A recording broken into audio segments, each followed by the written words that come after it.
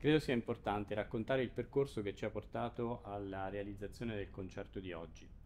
L'interesse dell'Istituto Centrale per il catalogo e la documentazione nei confronti del paesaggio sonoro è iniziata qualche anno fa, quando sono stato sovrintendente delle Marche e ho condiviso questa esperienza di dover affrontare la distruzione dell'intero territorio con la collega Cristina Ambrosini, che allora stava affrontando lo stesso tema in Emilia-Romagna. Cristina è stata sovrintendente di Bologna per alcuni anni. Si erano trovati anche loro a gestire il tema del restauro di strutture complesse come i campanili e della gestione delle campane che ospitavano. Il campanile, oltre ad essere un meraviglioso oggetto architettonico, è anche uno strumento musicale, perché in qualche modo deve assecondare le campane che sono montate nella cella e offrire la possibilità al suono di raggiungere anche territori lontani. L'interesse per il paesaggio sonoro ci viene fuori soprattutto quando questo paesaggio sonoro viene meno, perché proprio in occasione del terremoto tutte le aree interne private delle proprie campane erano diventati dei paesaggi muti, dei paesaggi in cui non si avvertiva più suono.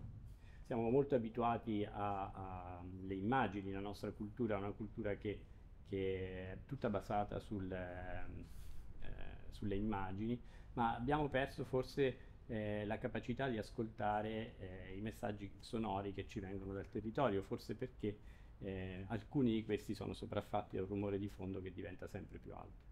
Invece la conquista dello spazio che veniva fatta attraverso il suono era assolutamente importante, e quindi questo progetto si propone, ha l'ambizione di voler mettere insieme tutte queste suggestioni: la comprensione degli oggetti architettonici e la condivisione di buone pratiche per il loro restauro, lo studio delle campane tanto quanto oggetto d'arte quanto anche come strumento musicale, e quindi tutto quello che gira intorno alle campane, così come l'attività dei campanari, capire come vengono utilizzate come sono state utilizzate soprattutto in passato, quando anche le persone avevano la capacità di capirne il messaggio, per scandire le ore del giorno e per segnare momenti importanti durante l'anno.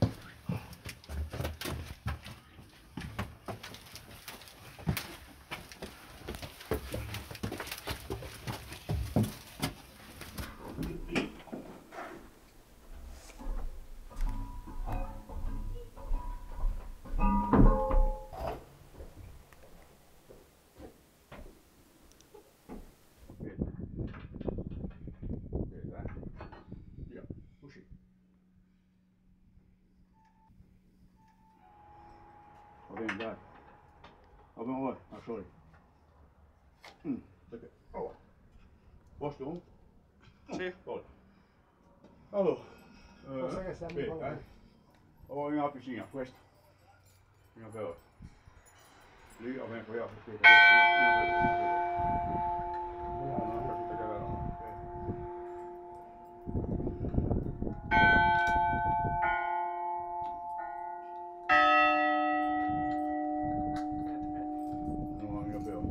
Buon, perfetto, trovi. Buon, una cosa. Questa qui è questa.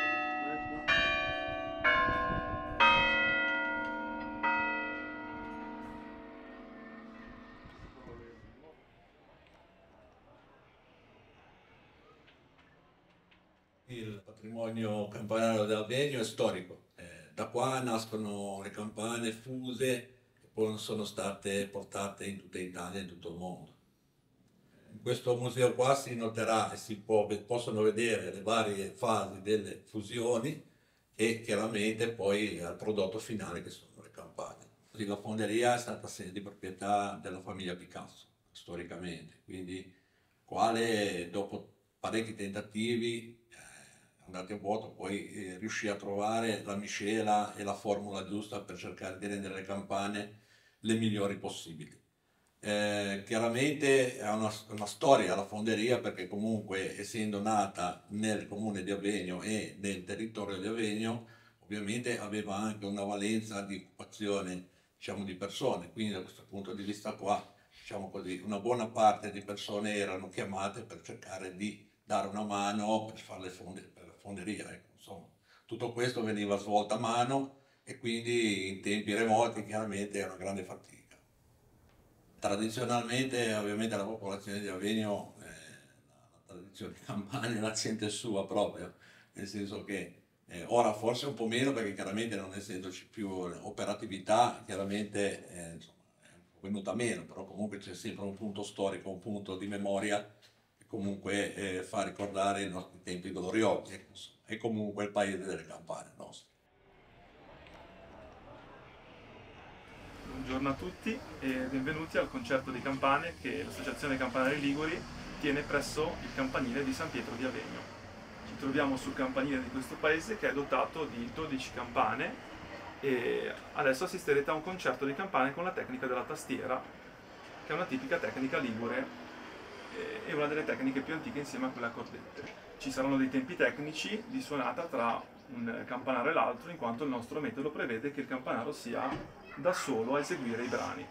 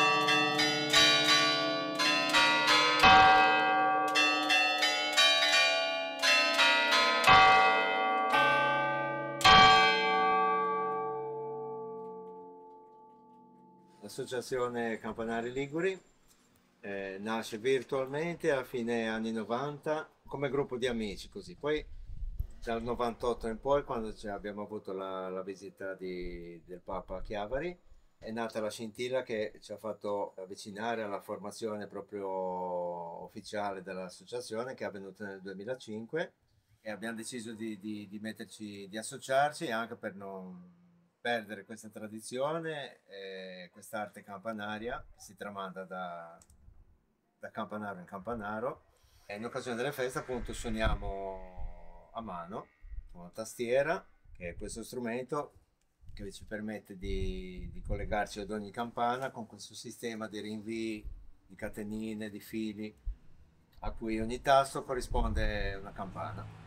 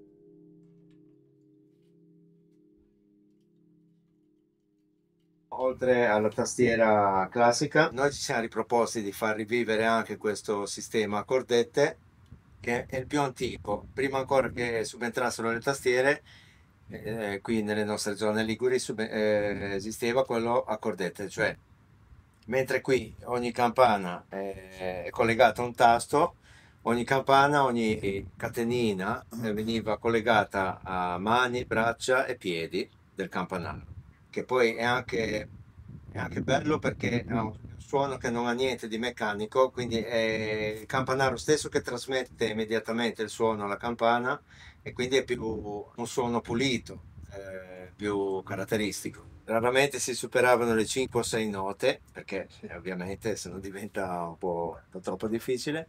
E c'è da dire anche che i campanili, specialmente nei decenni scorsi, erano formati 4, 5, 6 campane, difficilmente arrivavano a 8. Poi dagli anni 60 in poi c'è stato un aumento di note, quindi abbiamo dei concerti da 8, da 10, 12 campane.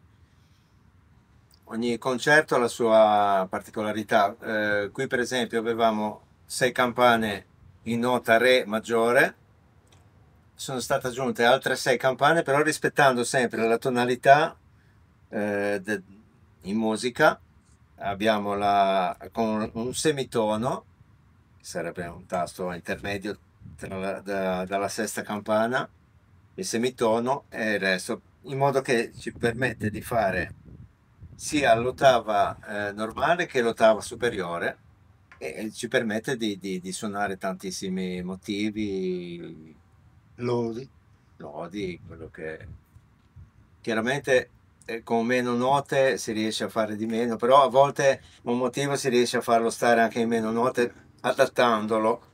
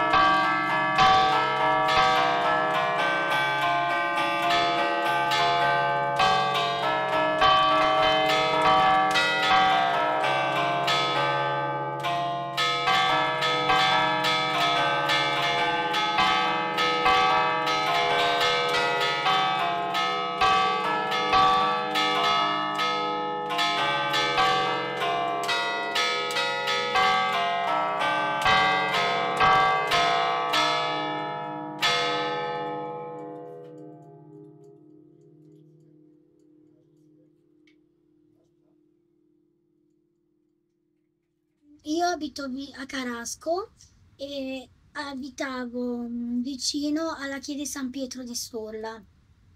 E sentendo le campane suonando le ore oppure le suonate per le feste, mi sono appassionato e mi sono piaciute quelle campane e poi mi è venuta la passione di suonare.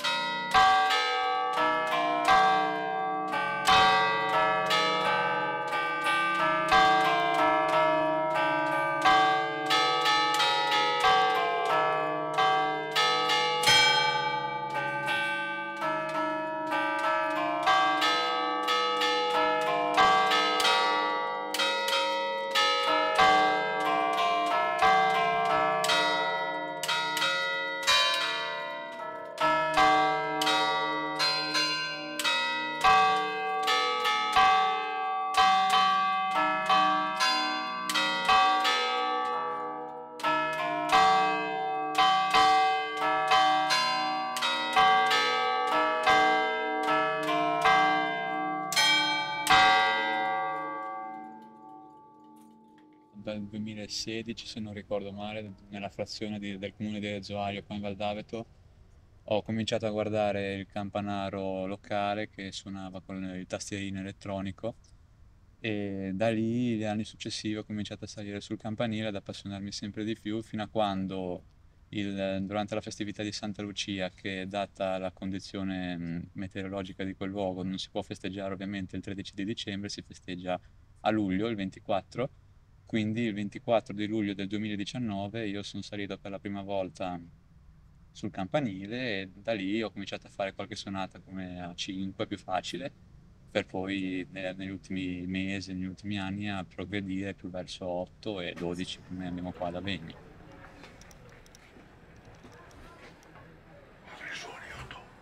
No, 12 lascialo pure.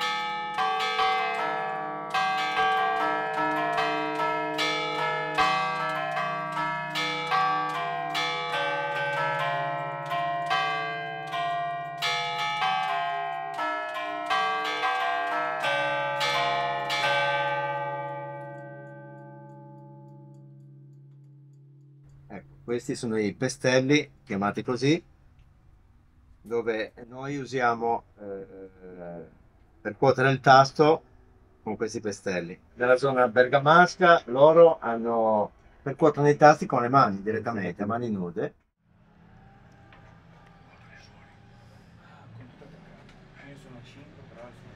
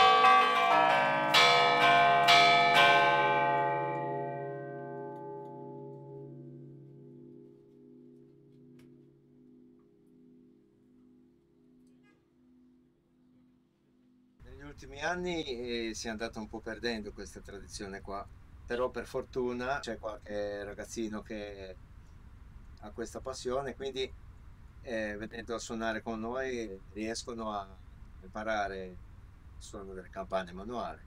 Tra l'altro, mentre una volta erano tutti suoni emotivi, tramandati, sentendoli e imparandoli a memoria, poi sono subentrati i primi registratori, allora audiocassette. Una volta non c'era niente. Le dovevi memorizzare nella testa, poi ogni tanto, poi insomma, poi imparavi, però la prima volta magari non era facile. Era un'epoca che facevano concerti da tutte le parti, tutte le domeniche c'era un concerto nuovo da andare a sentire.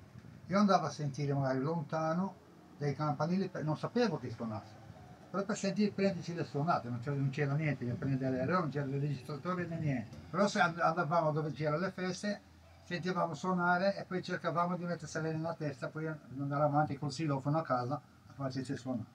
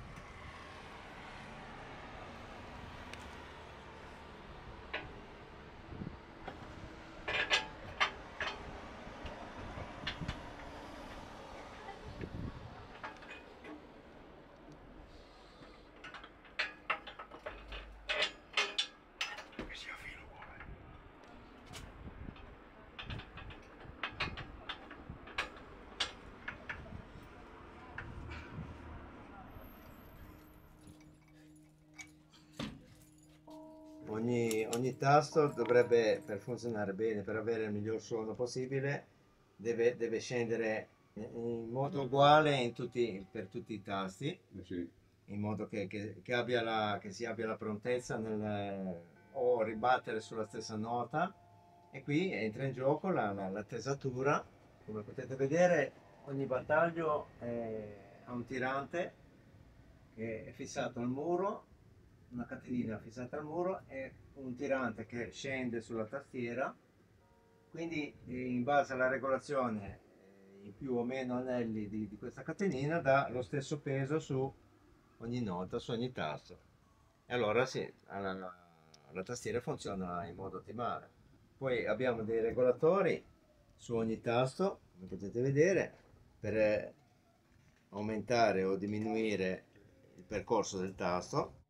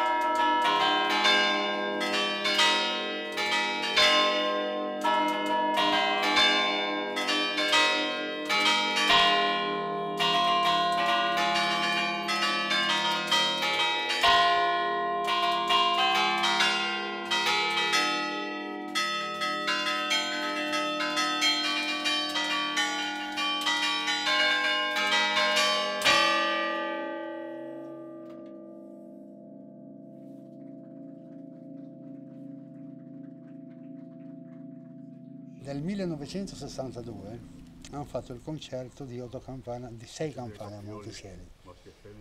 E lì ci ho preso proprio passione, perché le campane messe sul piazzale ci sono state forse 20 giorni, forse anche un mese. E tutte le sere si andava a suonare un pochettino, E lì mi ha preso questa passione proprio.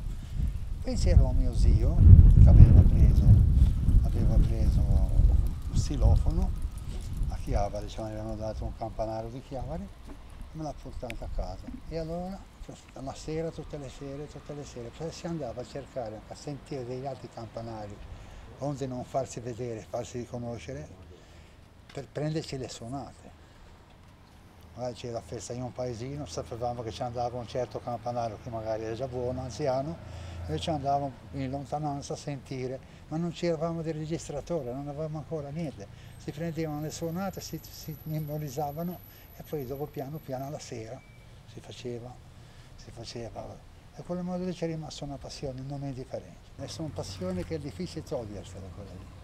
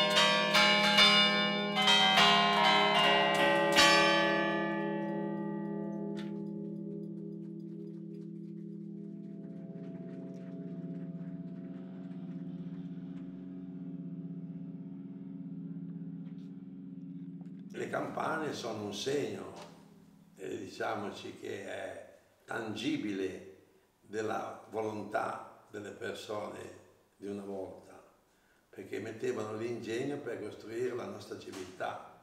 E qui nel museo si possono vedere tutte le parti di questa fusione, l'inizio che viene fatto col fondere i metalli, la fusione dove si faceva sciogliere il metallo, e nella seconda dove erano le campane già precostituite da una forma in legno e tutte le altre forme di paglia che servivano poi per poter fare la campana.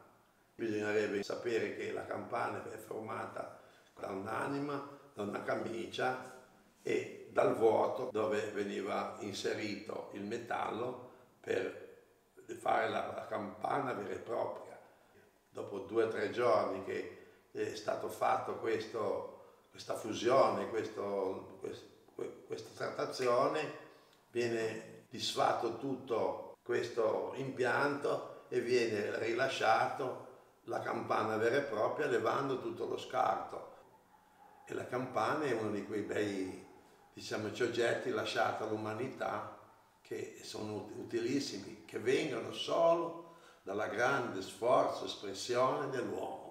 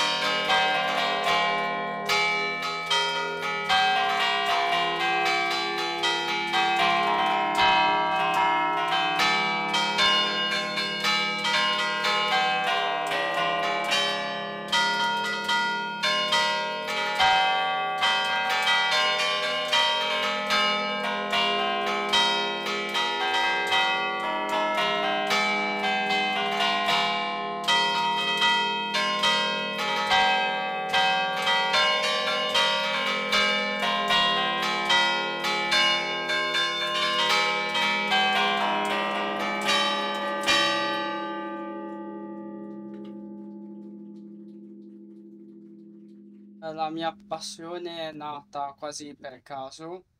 È successo che una mattina dell'Epifania decisi con mio padre di salire sul campanile per vedere un po' come si suonava e da lì mi sono appassionato sempre di più e poi da lì ho cominciato a suonare in vari posti, poi dopo qualche anno mi sono iscritto all'associazione e continuo ancora adesso a portare avanti questa tradizione.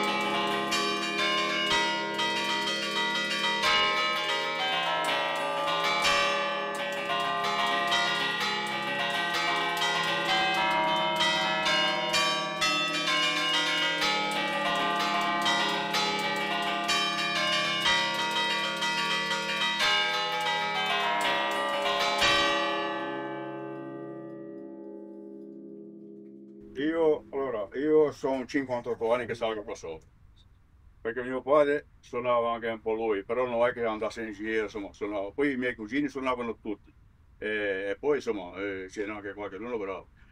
Poi niente, insomma, sono da 58 anni che salgo qua sopra. Sì. Poi un po' da vivo, un po' delle volte anche per i morti, quando c'è qualche funerale suono.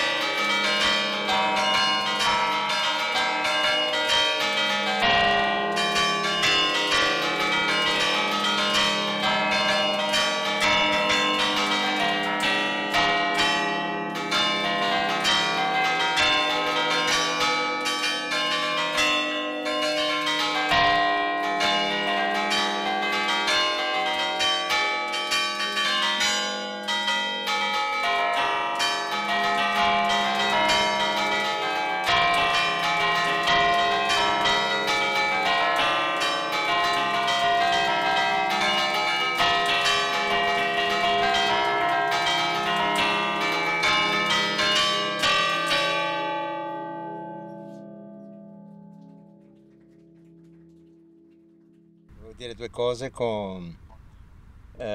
riguardo gli usi delle campane. Qui da noi, nelle nostre zone, per esempio, c'erano tante segnalazioni fatte con le campane, a parte gli Angelus del mattino, mezzogiorno e sera, e quando minacciava un temporale o minacciava la grandine, si usava suonare la campana maggiore a distesa e si pensava che le onde sonore provocate dalla campana allontanassero la minaccia della grandine o della tempesta. In varie zone c'era in qualche concerto una campana dedicata a questo uso e veniva suonata quella specifica campana. Poi anche in caso di emergenza, di incendio, veniva suonata la cosiddetta campana a martello, una serie di rintocchi ripetuti continuamente per radunare la gente del posto, che a sua volta capiva che c'era un'emergenza e si cercava di risolvere il problema. La scuola, per esempio la campana che preannunciava l'inizio della scuola ogni giorno. Per i raccolti, per esempio, quando c'era da fare un trattamento o sulla vigna o su altre colture, veniva suonata una determinata campana. Le persone sapevano che quel tipo di segnale lì e quel tipo di campana lì determinava un preciso lavoro da fare.